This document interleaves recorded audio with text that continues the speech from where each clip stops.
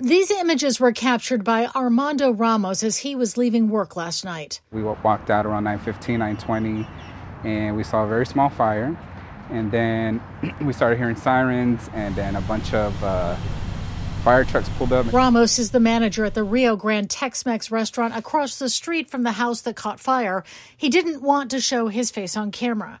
And then it got pretty big, and then by the time you knew it, almost half the house was on flames. Saad Elmer says the woman who died was his sister, Soad Joseph. It's not final, but they think the lightning struck the house and the fire started in the roof. And then the roof collapsed on the ground inside. And they found her sitting on a table in the kitchen area. Joseph had lived in the home since the early 1990s and had lived there alone since her husband passed 12 years ago. Now her family is trying to plan her funeral as the investigation continues. We are a big family here. We all were shocked. And we haven't slept yet since this morning because we were here till about 4 o'clock in the morning.